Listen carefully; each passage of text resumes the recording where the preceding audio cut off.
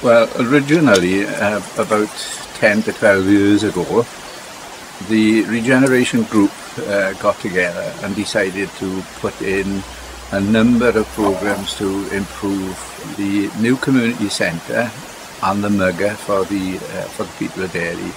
And then this memorial garden was decided that we would tidy all this area up and put it in, not just as a memorial for people that had fallen in world wars. It is put there, and if you notice the general inscription on the stone, it is for the residents of Deri. No names put on there because it was just felt we would keep it generally. The area was an old street called River Road. There were 4 houses here which were taken down, and then the allotments was put behind this area, and then this area was put forward as a memorial garden. Ground Trust had been involved years ago in this. We had a specialist company come in, did all the designs for it. We actually got the stone from the quarry on top of the mountain.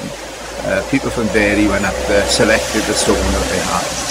So there was a lot of work went into this from off the residents of the Regeneration Committee.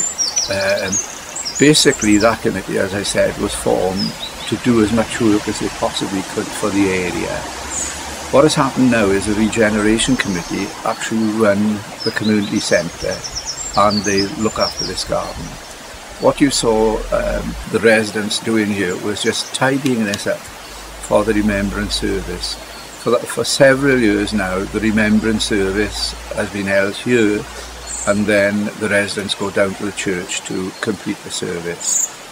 That is the function of this, and we're getting some of the youngsters as well coming along to the remembrance service, because some of the parents are saying we need to keep people aware of what is actually going on.